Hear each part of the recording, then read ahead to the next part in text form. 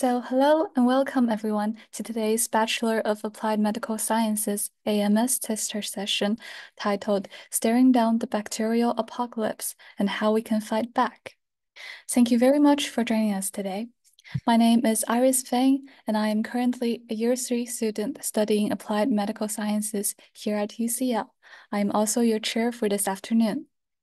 We are hoping that this taster session will address those course-specific questions that you may have and will help you to gain some insights into what it is really like to study in our Applied Medical Sciences undergraduate program. So this afternoon, we have our speakers, Professor Jennifer Ron and Dr. Dallas Houston. They will introduce you to some of the great science and medicine that you will learn as a student of Applied Medical Sciences here at UCL.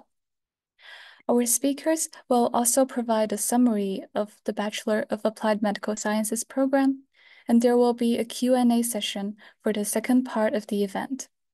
This session is being recorded and will be made available shortly after on our website. And we are all here to respond to your questions, so please feel free to share any thoughts throughout using the Q&A function on Zoom. Now, to introduce you to our speakers, we have Professor Jennifer Ron. Professor Ron is the head of the Center for Urological Biology, and she runs a research laboratory studying treatment-resistant urinary tract infection.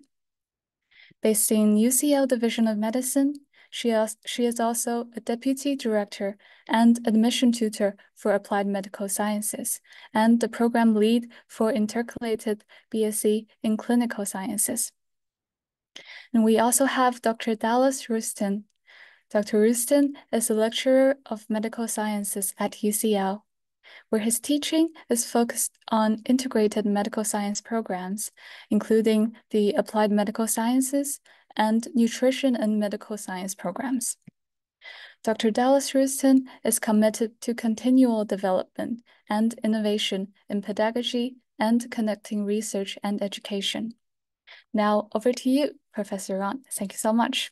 Thank you so much, Iris. Thank you, and welcome everybody to this webinar. Really excited to share a little bit about our course and give you a flavor of what it's like to learn in this course. I'm just going to share my screen. Okay, can everybody see? Dallas, Iris, can you see my screen? Yep. Excellent. Okay, so we are assuming that a lot of you have probably already gone to open days and learned a little bit about our course. So I'm just going to be very brief. Again, just a little refresher on what this course is, and then we're going to dive into the taster, which is the fun bit. So, yes, it's a 3-year BSc program. The program director is Professor David Spratt, and our ethos is fusing science with medicine. So this is a course that fuses science and medicine, because you can't really understand medicine if you don't understand the science behind it. And we think it's really important to learn both of those things in parallel. And our program sits within the Division of Medicine at UCL, which is the largest department in the Faculty of Medical Sciences. And it's really research intensive. So we have lots of people studying a whole variety of diseases. And we have sort of clinical and non-clinical academics. So we have doctors and we have scientists, and they're working together. And we're also in contact with lots of world-leading hospitals in London, teaching hospitals, and it's a really vibrant place, not only to study, but to do research and teaching, and with absolutely amazing impact. So UCL came first in the entire United Kingdom for research power in medicine and health and life sciences in the recent assessment in 2022. So we're really proud of our record of research and teaching here at UCL. And yeah, just to summarize the course in a nutshell, we want to develop science graduates who are literate in medicine. So they understand enough about medicine in order to think deeply about sort of disease processes and how you might go about diagnosing or curing them. And you'll have a strategic advantage for any job where you require an understanding of both disciplines. And it's a very broad choice. So within applied medical sciences, there are many different degrees, types of degree that you could do. You could take different modules and stitch together your own personal sort of pathway through. So if you're interested in cancer, you can steer that way. If you're interested in immunology, if you're interested in a wide variety of different things. AMS is a great place because it helps you work out what you want to do. And there's all sorts of things that you can do. We'll talk a little bit, just a few minutes, about the kind of jobs that our graduates get. And I just want to, it's a very interesting thing about this particular degree. We often get students applying who did not get into medical school. They wanted to go into medical school and they didn't make it, so they ended up with us. And we have a really good track record of getting people into medical school after AMS. So we get people into first year medical school and graduate medical school, and that's one of the top destinations. But sometimes the people who wanted to be medical school come to AMS and realize, you know what, I really like science, and they go off and become scientists and get PhDs. So you never really know what you want to do till you study it. So we think this is a great place to really work out. If you're interested in science, you're interested in medicine, you're not sure what you want to do, this is a fantastic option. And basically, our students either go straight into employment and really, really good jobs. Here's a list of clinical trials management, consultancies, public health, government. We've had people working in number 10 Downing Street, doing science communication, teaching, things like that. And we've also had a lot of people going on to further study. So medicine and PhD are the top destinations. And then masters. So going on to study a master's degree before going on to do a PhD, that's also very popular. And this is the breakdown. So yeah, master's is probably the top destination, but then those students go on to do PhDs. Medicine also a big, huge chunk of our exit destinations. So that's it. That was just a brief summary of applied medical sciences. And if you have any questions about the course, do put your questions into the Q&A function on the webinar. Now we're going to segue quite nicely into our taster. So we're going to try to give you a feel for the kind of things that you might learn when you are studying on our course. Okay, so today we're going to talk about something really scary, which is the antimicrobial resistance crisis. And I just think it's really interesting to think about us on the planet. So here we are, so the Earth is 4.5 billion years old, so it's very old, and bacteria came onto the planet, sort of came into being 3.5 billion years ago, and the first eukaryotes didn't come onto the scene until 1.5 or 2 billion years ago. So bacteria have been here for a very long time. And it's a little pixel on my timeline. You know, we've only been around for 200,000 years. And compared with the bacteria, we're just really new, we're newbies, right? So the bacteria were here first. They know all the tricks. And because of this, they're very, very problematic.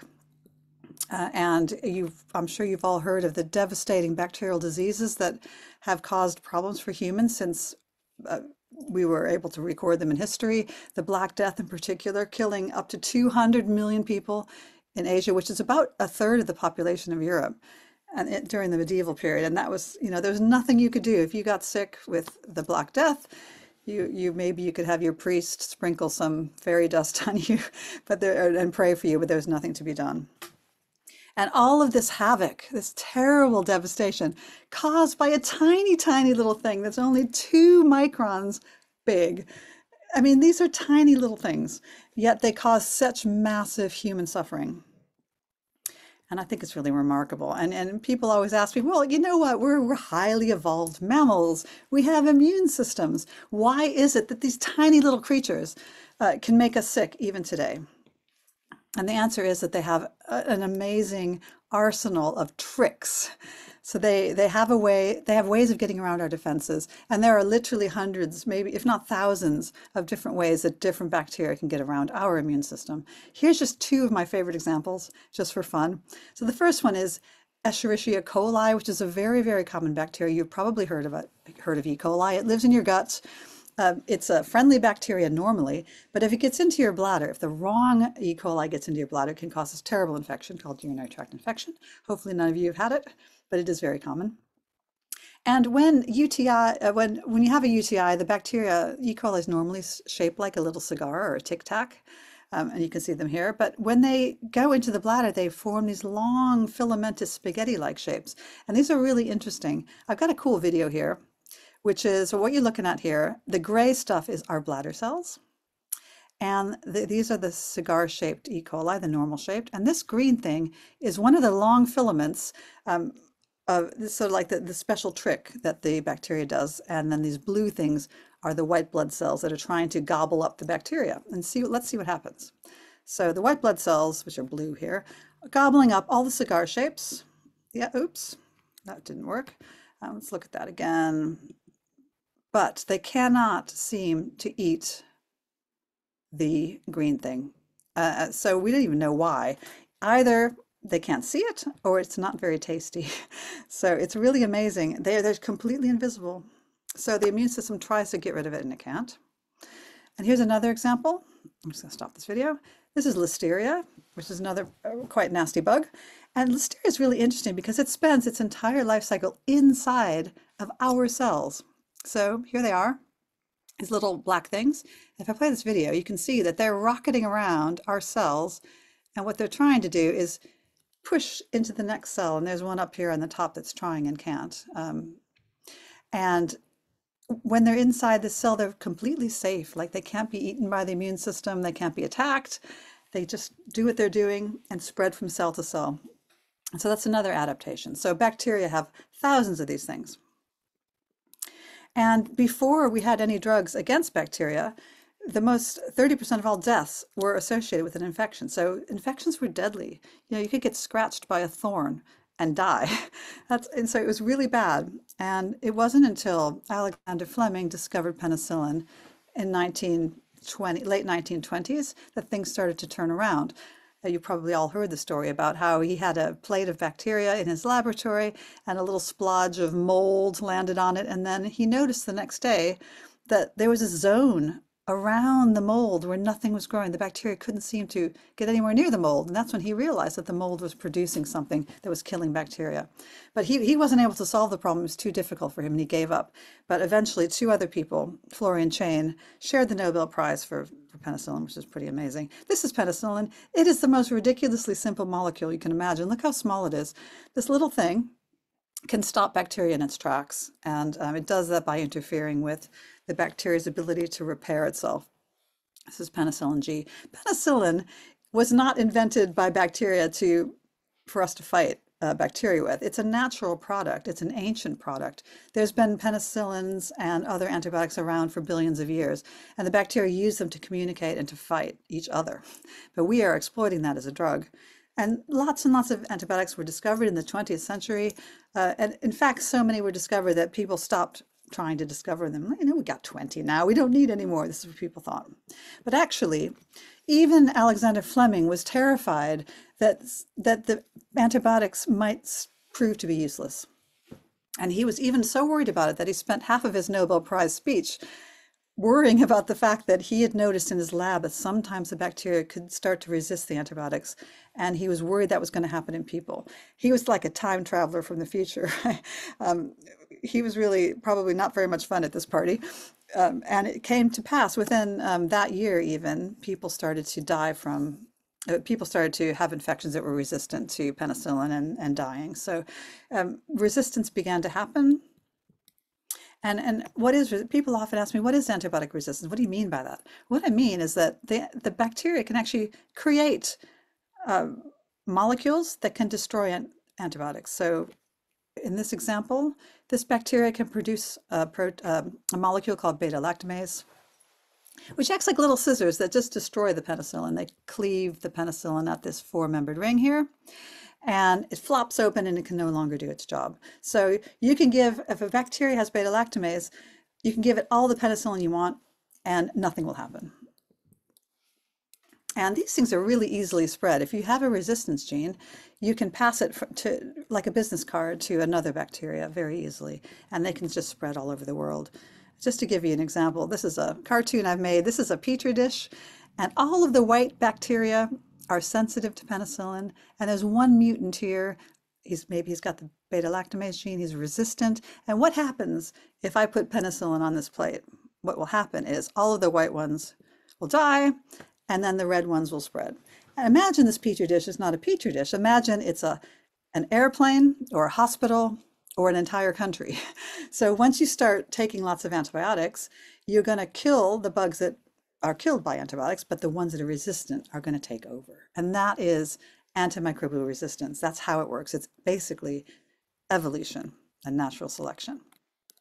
And what's driving this evolution is a complete overuse of antibiotics by not only people, but agriculture. So antibiotics are very cheap. You look here on the internet, you can buy it for 30p for a pack. You can buy it without a prescription in many countries. You can go online and buy it.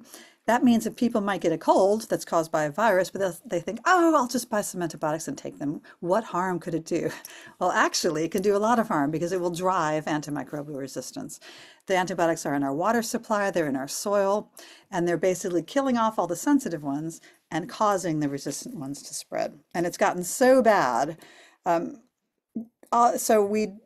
told you that we only have about maybe 20 to 30 different kinds of antibiotics, and people have stopped discovering new ones, but resistance to all of them is on the rise.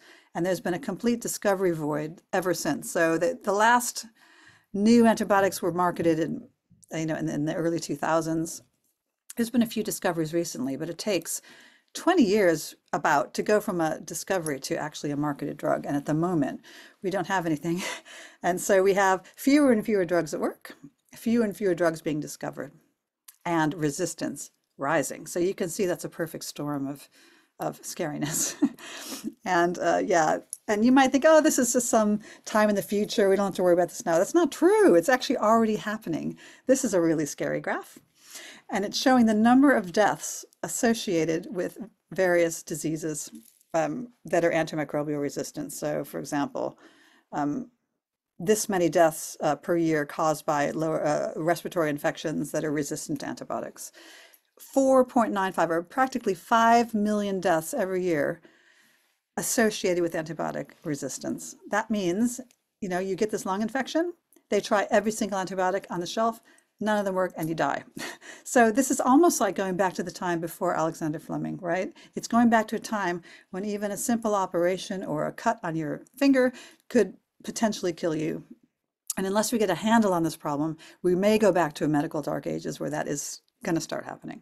That's really scary. I'm not going to end on a Dr. Rulston is going to give you a really nice, hopeful lecture. It's a little bit scary, I think. AMR is scary, and I think we need to take action now. And I think that people who come onto the Applied Medical Sciences course can be instrumental in helping in this fight. So if you're interested in infectious diseases, and if you want to save the planet, I think coming to Applied Medical Sciences would be a good place to start. So come join us, learn about this terrible thing, and help us come up with great new ideas.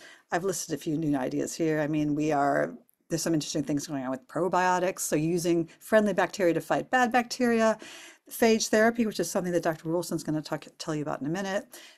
Vaccines. We stopped using vaccines for bacteria because we had antibiotics, but now we need to go back to them, I think. And then some other interesting drugs that aren't antibiotics, but might block the bugs other ways. So there are new ideas out there, but we need more of them, and we need more people working on this. So with that, I'm going to pass it over to Dr. Rulston. And if you have any questions about the science, you can put that into the chat as well. We can answer those later too. So I think Dr. Rulston's going to share his screen. Here we go. Looks great.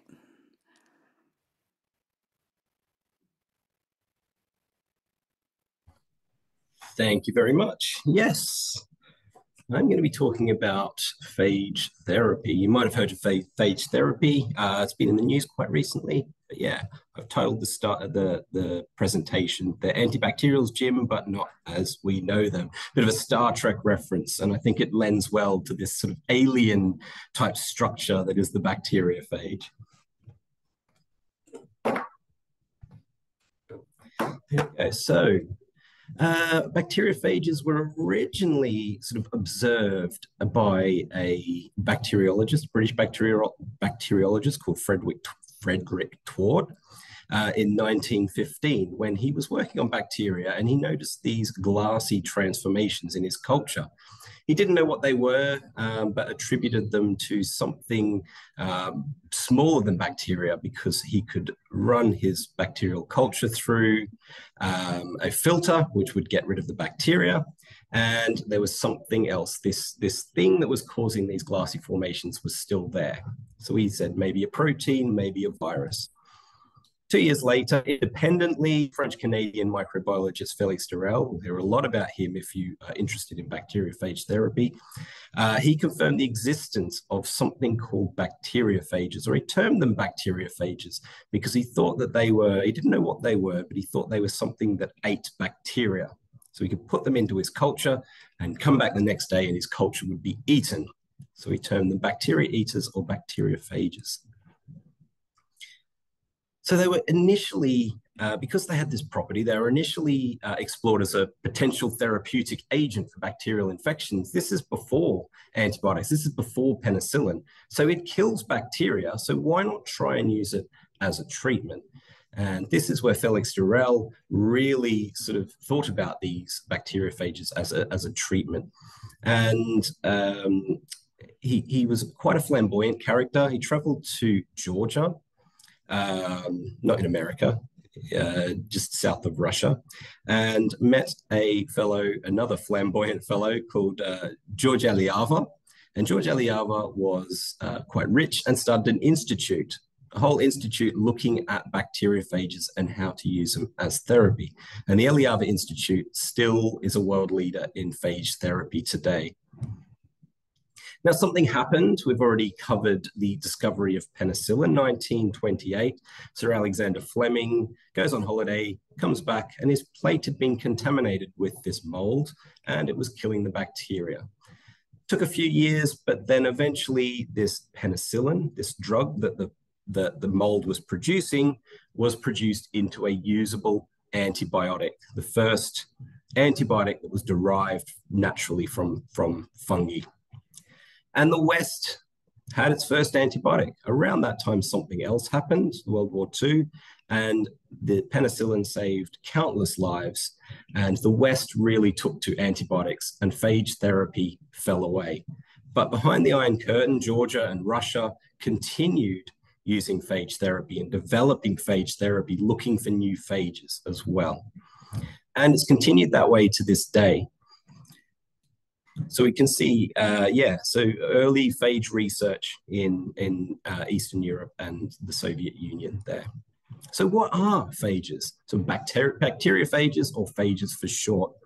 Well, like I said, they were termed bacteria-eating viruses, but they don't actually eat the bacteria. So they're naturally occurring predators of bacteria. So they seek out and infect bacteria. They have quite a good specificity for a single species, or even strain level specificity. And as Professor Rohn said about the evolution of bacteria, phages have been around for just as long, and they've co-evolved. So every time the bacteria figure out a way of trying to beat these, the phages are equally as adept to overcome them. Now, they're the most abundant biological entity. Are they viruses living? But they are a biological entity. They are estimated to be in the region of 10 to the 31 phages on Earth. Now, that's quite a hard number to sort of visualize, but it's 10 million viruses. So if they're about 20 to 200 microns in length. So if we took the bacteriophages and stuck them end to end, they would reach for between 100 and 200 million light years. So that's 6.7 quadrillion trips to the sun. Yeah, 42 times to the Andromeda galaxy and back. So they're hugely abundant. And they're found wherever you find bacteria, and that's practically everywhere, including within us. So they basically consist of nucleic acid, typically DNA, but some RNA. Some of these bacteriophages are RNA, hold RNA within them, and they're wrapped up in a protein coat. And as I said, they look a little bit like an alien lander, maybe a spider with a very long neck there in the top right. They have overall a similar structure, but there's lots of diversity within them. And they're obligate intracellular parasites. So they must inject their DNA. They can't replicate by themselves, their viruses. So what they do is they inject their genetic material and use the machinery of our cells to reproduce. And once they're in the cell and they reproduce, they repackage back into a viral particle, and eventually the cell will burst. There's other processes at play, so their genome can get incorporated into the genome of the bacterium that it is infecting as well. Now, we've mentioned briefly antimicrobial resistance. So yes, it's a massive problem. I'm not going to go into it too much further here. And we do have this discovery void in terms of new antibiotics. So it's a very worrying time. So what can we do? We can take a book out of Felix Durrell's book and consider using bacteriophages as therapy. So I hope I've told you already that phages are everywhere, which makes them easy to find and relatively cheap to characterize, to sequence their genome, to look at them under an electron microscope and figure out what sort of viruses they are. They've also got quite a good degree of host specificity, ranging, as I said, from single species of bacteria right down to even single strains of bacteria. They're autocatalytic. So we can put them into a system, for example, an infection within our body. And if the host is there and the bacteriophage recognizes that host, it will infect it, kill it. And then once there is no host around, those bacteriophages are cleared from the system. And they appear to be clinically safe. These phages have been used in Georgia, particularly, and Russia for approximately 100 years, with only few reports of adverse effects. Now, when you consider that between 15 and 20% of antibiotics prescriptions or treatments result in some form of adverse effect, then they really do sort of appear to be quite clinically safe. And there's research out there that shows if you infect a particular bacteria that is antimicrobial resistant with the phage that will infect it, it will basically turn its energy to fighting the phage, and it may lose its antibiotic resistance. So there's a really good sort of possible strategy there. And finally, some of these viruses have biofilm properties, so they can break down biofilms. Biofilms are communities of bacteria, think like dental plaque, and within these, they can really ramp up their antimicrobial resistance. So if these phages can break down those biofilms, then it's another sort of bow, another string in their bow, if you will. But there are many hurdles to overcome. There's lots of regulations when it comes to trying to treat someone with these bacteriophages. We need to make sure that they're safe. We need to make sure that they're being produced the proper way and there's no contaminants. Now, there's also issues around funding and intellectual property. You can't own a biological entity. You can't own a phage, and that makes it difficult to bring in funding because at the end of the day, funders want to get a return on their investment, so it's very difficult. But that landscape is changing and there's more funding becoming available because of the importance of antimicrobial resistance. There's also issues around making sure that they're safe, making sure that they work, so performing clinical trials, etc. And because you need to find the right phage to treat the infection, it can take a little bit longer than giving someone an antibiotic. And then there's issues around making sure you've got the right dose and transporting it, etc. as well. But yes, there is a real interest in bacteriophage therapy, including government. So there was the House of Commons Select Committee last year looking at how important antimicrobial resistance is and how we can properly fund research into alternatives, including bacteriophage therapy. This handsome chap is Dr. Jean-Paul Pianet, is the head of one of the research labs in a hospital in Belgium, one of the global leaders in phage therapy. And he recently published a paper, him and his group recently published a paper looking at the first 100 patients that have received phage therapy in Belgium. And it's really a sort of catch-all not looking for success or failure, just an overview of the first 100 cases. And it's a really interesting read that shows that there is plenty of potential here for using bacteriophages as therapy. Another interesting project going on in the UK is that run by Dr. Ben Temperton down at the University of Exeter, and he started a citizen phage library. So he wants to build up a bank of phages. So if people do have infections, he can go to a phage library and find potential matches to treat these infections. So what he does is he gets individual citizens to go out and collect samples. Then they send them to him, register where they've found those samples, send them to him, and in his lab, he tries to isolate phages. And there is certainly some success here.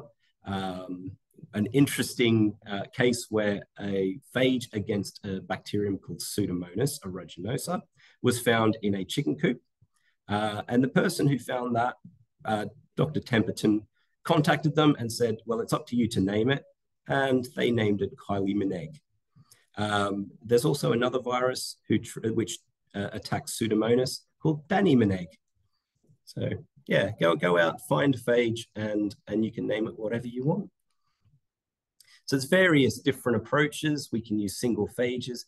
We can also use something called a phage cocktail, where we use various numbers of phages, either against a particular species, which sort of opens up the range that we use, or we can even use different phages that target different species, combine them into one treatment as well. And you can see some of those products that are packaged by the Eliavi Institute in Georgia over there on the right.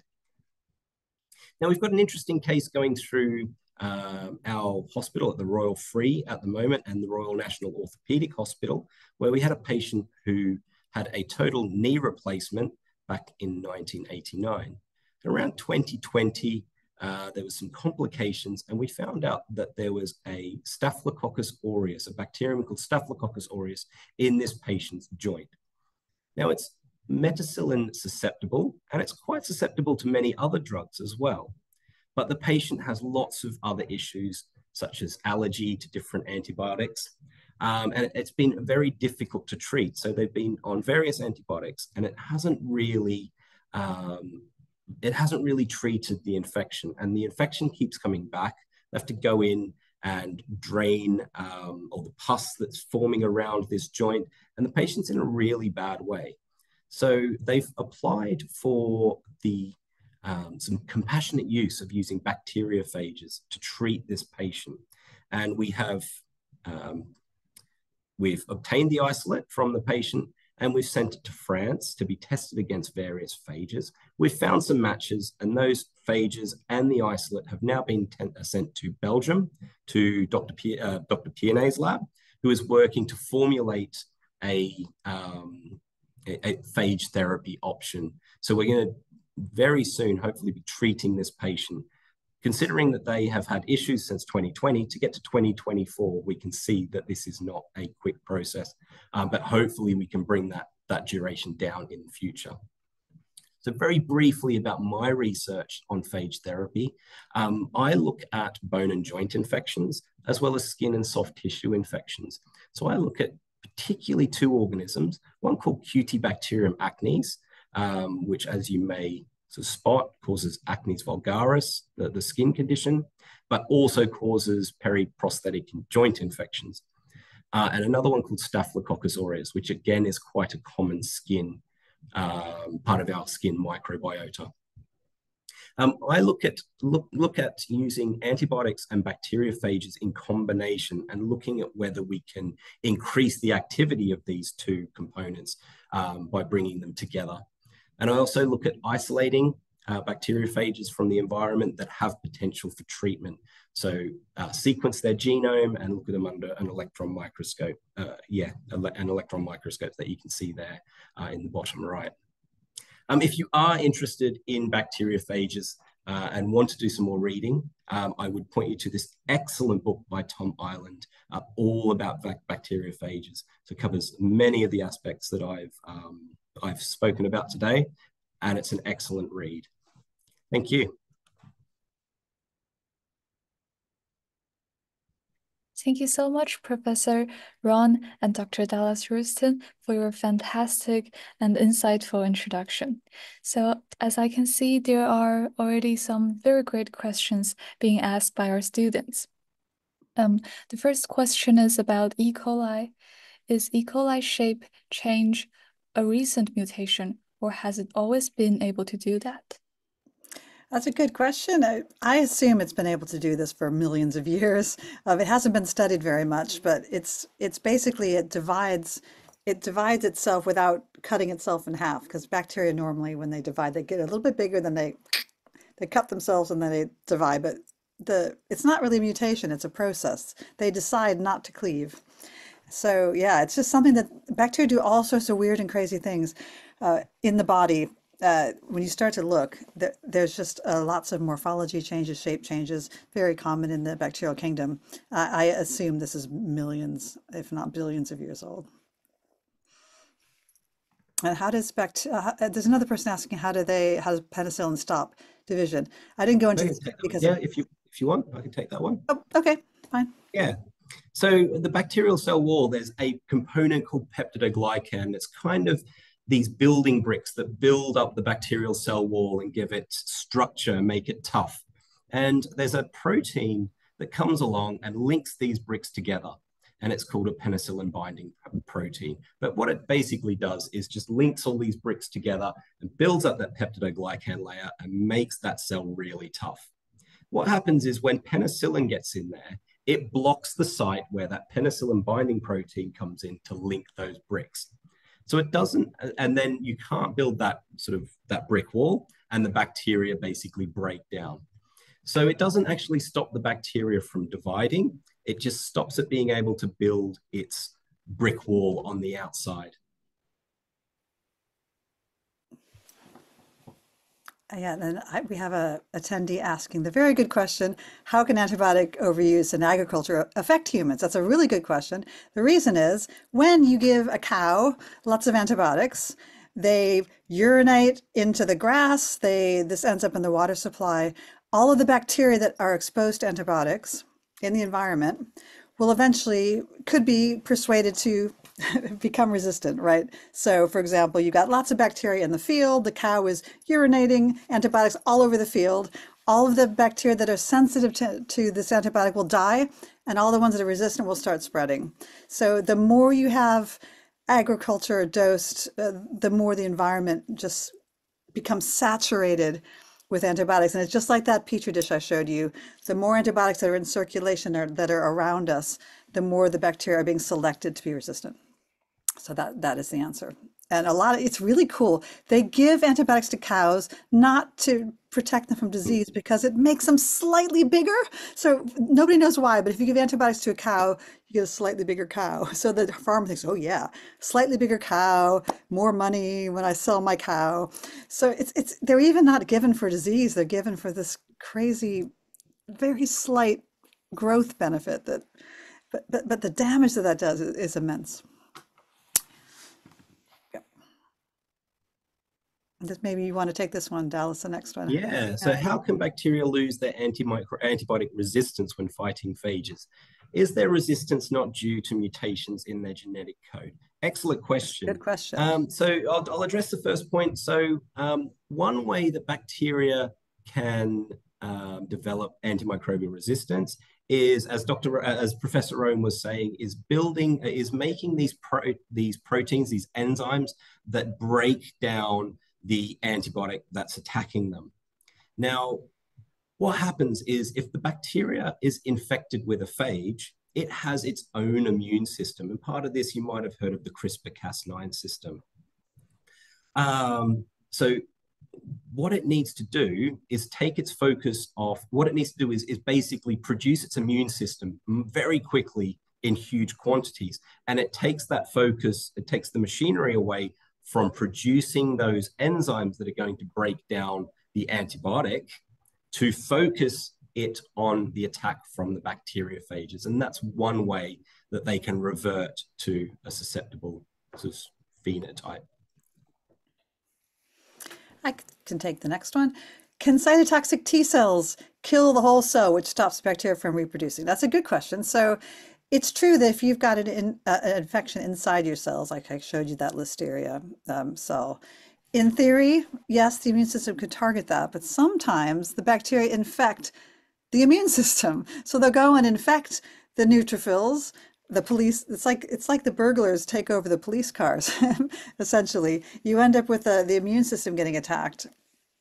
And sometimes the bacteria can't be seen. Sometimes they get eaten by a big white blood cell, but then they can escape and get out. So really, yes, the immune system is great, but the bacteria are all over that.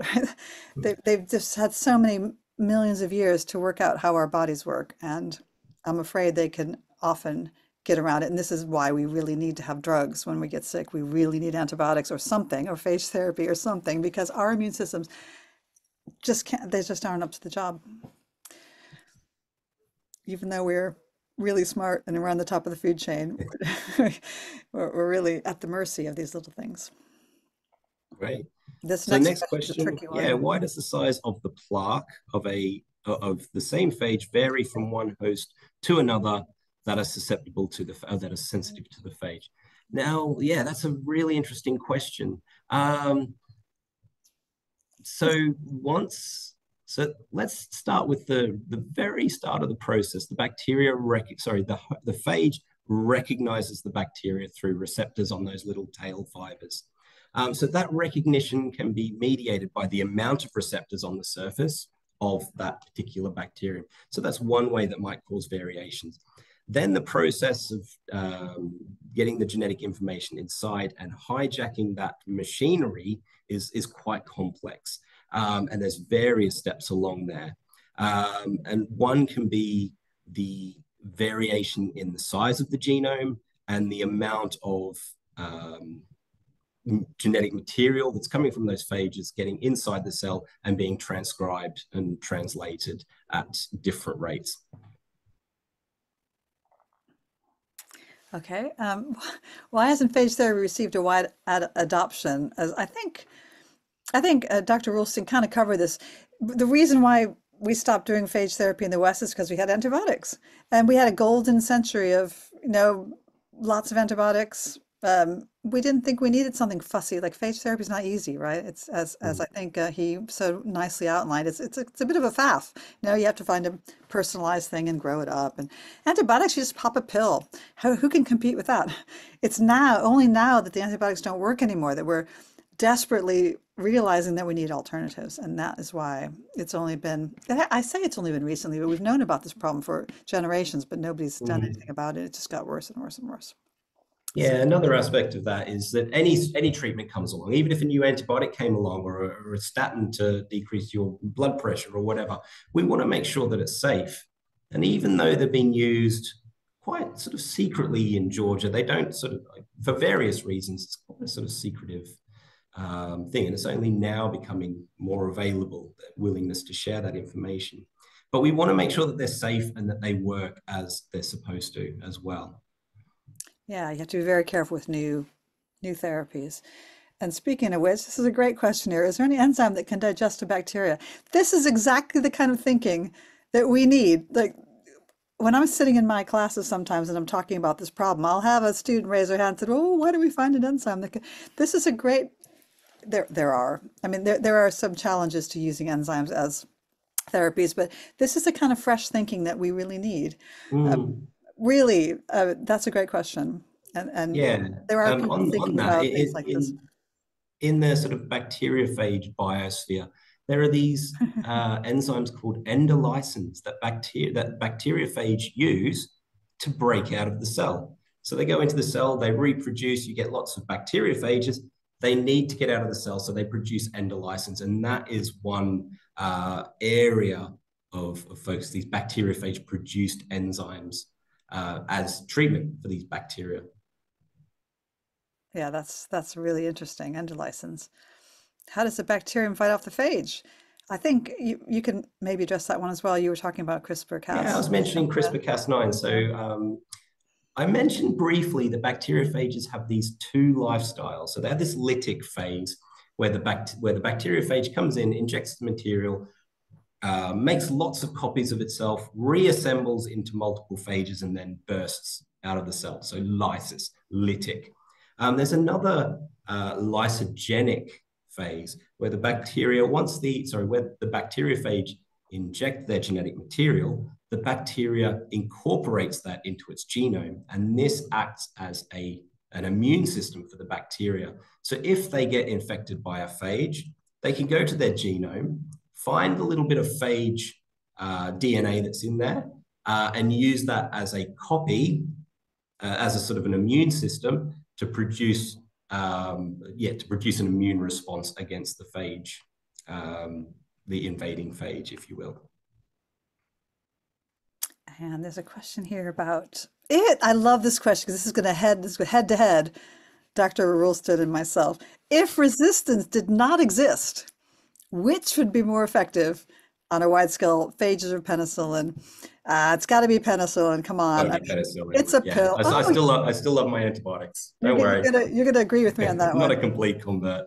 Yeah, I mean Yeah, it's as we said, it's a pill. You pop it, right? Versus yeah. these phages are a bit faffy at the moment. So Incredibly effective when they do work yeah. and they're used correctly. I have to say, that was the last question, but we still have 10 minutes, and we have Iris here, who's a current student. So I thought some of you might want to ask some questions about what it's like to be a student. If you want to ask her about the AMS course, uh, please do pop it in the chat. Or yeah, we're really, and maybe just to warm, since we have a few minutes, maybe Iris, you could say a little bit about why you chose applied medical sciences and what you like about it or don't like about it. Feel free to be honest. Oh, and before that, I remember there was a question that is commonly asked by students who are prospective to apply to apply medical sciences, which is, what is the essential difference between AMS and MBBS and biomedical Biomedical science? sciences. Yeah. Yeah. I mean, obviously MBBS is medical school, and that is not what AMS is. But yeah, biomedical sciences is an excellent course at UCL. All credits to them, but it's more sciencey. So there's more medical content in AMS, a lot more medical content. And often get taught by clinicians. You learn about diseases. Whereas biomedical science is more sort of straight biology. So they're very different. So if you're not as interested in medicine, biomedical sciences might be a better choice. Oh, there's another question about science. Are probiotics useful in place of antibiotics? I mean, probiotics is in its infancy, the gut microbiome and everything. I mean, maybe, the fecal microbiota transplant might be something we could talk about. I mean, there's very little. I mean, it's really new, this whole gut microbiome and how it controls our health and keeps us healthy. And the fact that you can cure some gut diseases by ingesting the microbiota of a healthy person is quite amazing. And I think in the next 20, 30, 40 years, there's going to be an absolute explosion of new treatments based on probiotics. At the moment, it's quite unregulated. You got Zoe, you've got sort of supplements and yogurts and things. And I think there's not a lot known. And are they going to be as good as antibiotics? Probably not.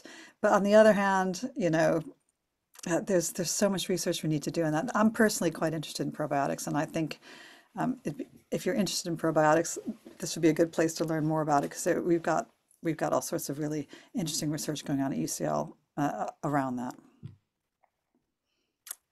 People are desperate to talk about the science. This is really great. Dallas, you want to take the next one? Aside from phage, Oh, what else? And probiotics, there's not much. yeah. Vaccines.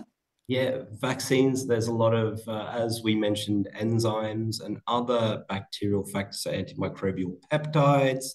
Um, I mean, very similar approaches to what we did with antibiotics, sort of hijacking the system that they use to sort of fight each other and taking them and turning them for our gain, as we did with antibiotics. So yeah, there are a few different approaches. I can't sort of list them off the top of my head at the minute. Yes. Yeah, I mean, there's not much, to be honest, and that's why we really need brilliant new ideas. Yeah. There's another course. Maybe Iris can answer this course related Oh, of one. course. Yeah. Um, this question is about, is the course especially lab-based, and is some of the course dedicated to just lab time? I would say for year one and two, most of the time we spend are a split between lectures and tutorials, and we also have some online materials to view. And you would have about, for year one and two, you would have about 1 day per week for training in lab about techniques. And in year three, you will be having the chance to have to participate in your dissertation research project. And based on that, you could choose either lab-based project or literature review. And the lab-based projects are very diverse. It could range from like neuroscience to oncology and to immunology studies. So it really depends on your interest. Somebody wants to know how listeria gets into a cell. It's actually good. So listeria is often spread by contaminated food. I believe it's like if you don't pasteurize your milk, if you eat cheeses that aren't pasteurized, but you can just get it from bodily contact with, just general hygiene. I think it's quite interesting because I did tell you that listeria had to be inside cells to replicate. So you might wonder how does it get into the human body? I actually don't know. It may form spores. Do you know? I'm not an expert on listeria. I'm a big fan of that video Yeah. because Yeah. it's an obligate It is. It is. intercellular It parasitic. is normally contaminated food. That's why you sort of Yeah, steer yeah, but if pregnant it's away probably not from. free in the food, is it? Because it likes to be inside a cell. Maybe It, it's it, not it, it, obligate. yeah, it's interesting. It can grow at 4 degrees. So even if you put things in the fridge, and it has a sort of response to being at 4 degrees that when you take it out, it sort of grows a bit quickly. And you put it back in the fridge and then it grows a bit more. Yeah. So it's There a is a really weird one. interesting, and and its tumbling motility is beautiful. Indeed. And there's a whole movement in America now to drink raw milk, but Mm. that's just not a good idea. Don't do it. Okay, what else do we have? Oh, here's another UCL question. Oh, I'll answer this because I'm the admissions tutor. Can you transfer between AMS and other courses like biomedical sciences? The first thing I can tell you is you can easily transfer between courses that are in the same faculty. So there are 6 courses in our faculty. There's like there's immunology, there's cancer, sports medicine. In the first year, at the end of the first year, you can transfer between ABS and any of those. And it's very flexible and really nice. Biomedical sciences, in theory, you could transfer, but only if they have room for you. So we don't have an agreement with them. If they had room for you and you had the right modules, they may take you, but there's no guarantee. But we absolutely guarantee that if you want to switch between any of the sister courses in our faculty, you can do that with, just the click of a button. That's not difficult. So that's quite nice. You might find yourself sitting in AMS and thinking, I'm really looking forward to all my cancer lectures. I kind of wish I had specialized in cancer. Well, you can. You can swap to the cancer BSc, and I think that's a really nice it's a really nice flexibility that we have. Do you have any comments about that, Iris? Um, I know some of my colleagues are transferred from nutrition to AMS, and I also know some colleagues who transferred from MBBS to AMS. Oh, So wow. it's actually quite flexible inside our department. Okay, industry placements. There's no there's no sort of formal way to get a placement in AMS, but we do have quite a number of students do summer projects and summer internships. I don't know, Iris, if you or any of your friends have done this. Yes, I've done plenty of summer internships. I think placements are usually quite long and would take about a year or so to finish. So, as our degree isn't having a sandwich year for that, so I think it would be better if you look for opportunities such as part-time job if you can manage, or to search opportunities during the summer. That's good advice. But I have to say, the question also asks about support. The UCL Careers has a really great resources for finding internships, and they're really helpful. They help you write cover letters, they help you practice for interviews. So really, really strong career support at UCL, which could also help you with finding a placement.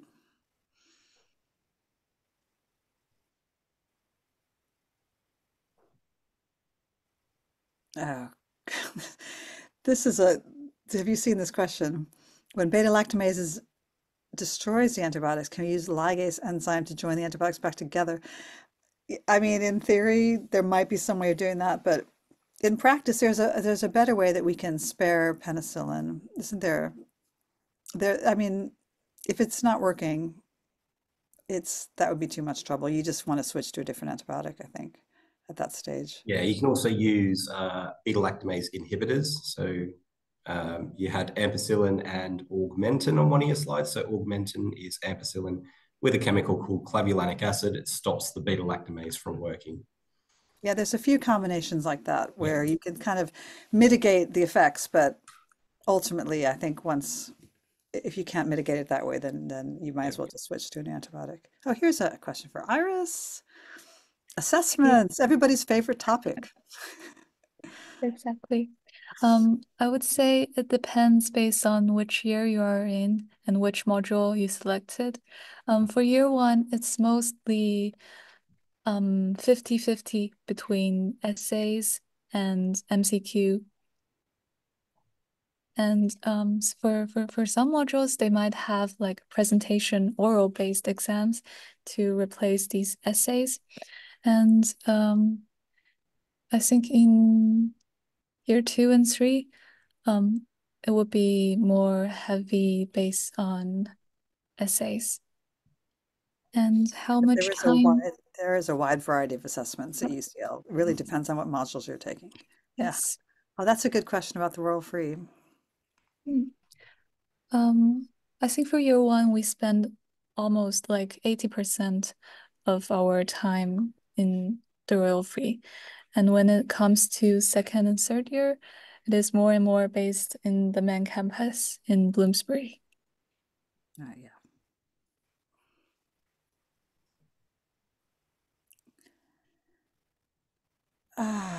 This is a rather advanced question. If I apply to AMS as a fifth choice in UCAS, would it affect my chances of getting into MBBS?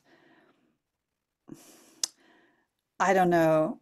I'd probably want to put MBBS first if you really want to go to medical school. I, that's my Or do gut. you mean later? Or do you mean later down the line? No, I think you mean in UCAT, like UCAS selection. I think you should put MBBS as your first choice. You need to just focus on getting into med. If you want to go to medical school, you have to go all in. Put ABS as your safe last choice. That's what I would do because it's going to be harder to get into MBBS than it is to get into AMS.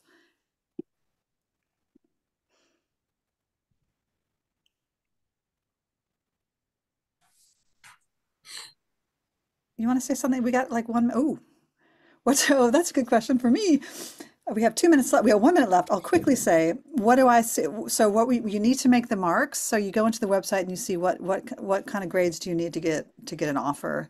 And then you write your personal statement and you really lay out the case for why you want to be in AMS. Don't use Chat GPT to write it.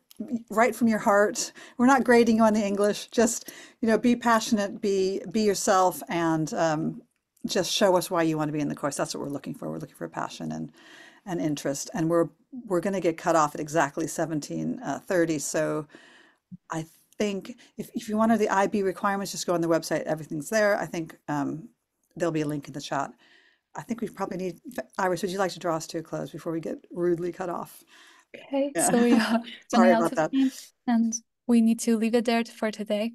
However, if you could please provide us with your valuable feedback about today's session by filling out our survey, which will appear in your browser at the end of this event, will be really, really appreciated. And thank you all for your comments and wonderful questions.